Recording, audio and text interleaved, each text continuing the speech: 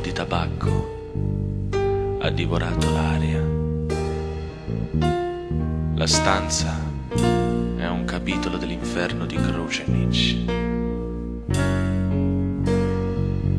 Ricordati, proprio a questa finestra, per la prima volta estasiato accarezzavo le tue mani. Eccoti oggi seduta, il cuore chiuso dentro una corazza. Ancora un giorno e poi mi scaccerai, magari anche imprecando alle mie spalle.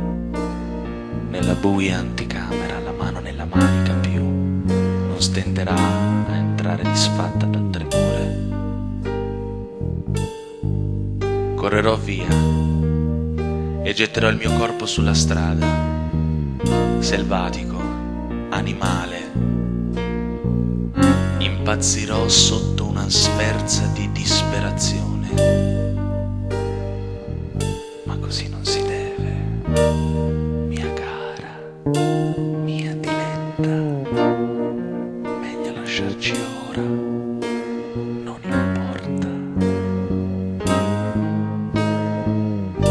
Il mio amore è un pesante macigno che incombe su di te ovunque tu possa fuggirmi.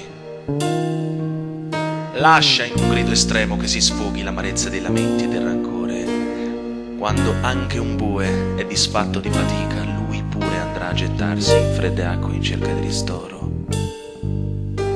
Ma altro mare non c'è per me, tranne il tuo amore.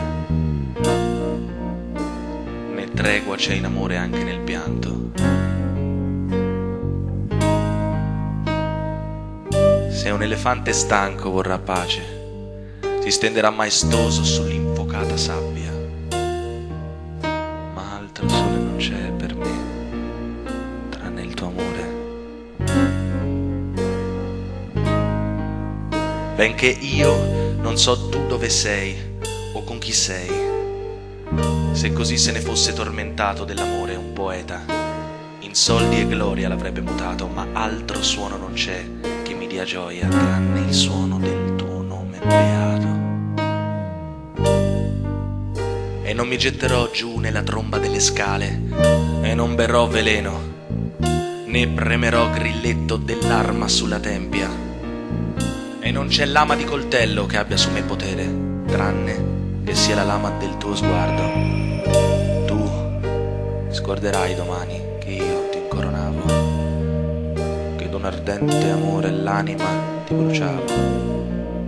E un carnevale effimero di frenetici giorni disperderà le pagine dei miei piccoli libri. Le secche foglie delle mie parole potranno mai indurre uno a sostare, a respirare con avidità. Almeno lascia che un'estrema tenerezza